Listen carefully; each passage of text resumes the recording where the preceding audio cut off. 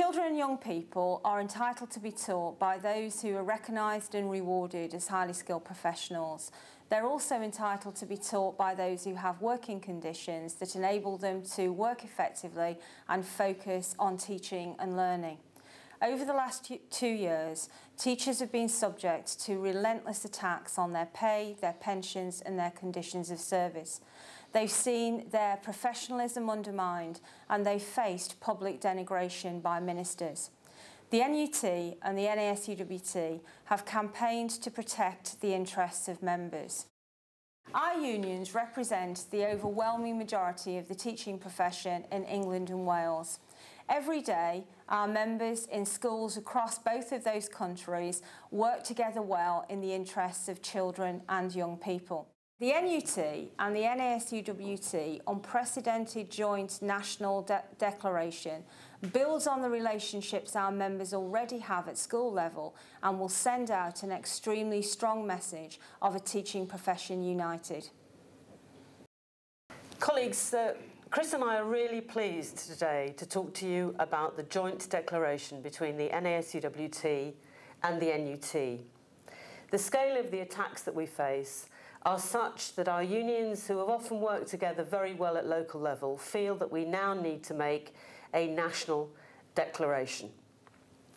The decision of the two unions to work together is clearly unprecedented and will send a firm message not just to our members but to ministers and everyone in the education community.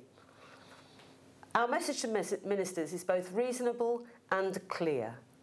You need to negotiate with us about school teachers' terms and conditions, because that way we'll be able to secure the future of a high-quality education service in the interests of teachers and children across England and Wales.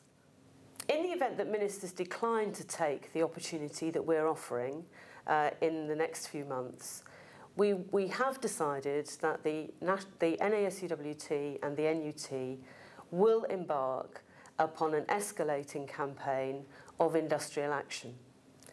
Of course, we hope that it won't be necessary to take that action. We are, after all, the people who defend the education service and provide education to children and young people everywhere. But if the government simply doesn't listen and the scale of attacks does not decline and we are unable to secure the conditions we need for our members, then they will have put us in the position where escalating industrial action is necessary.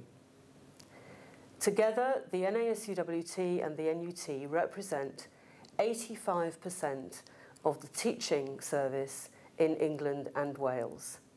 Together, we are a formidable force. The government will do well to listen. I hope you will all fully engage in this historic campaign. Thank you.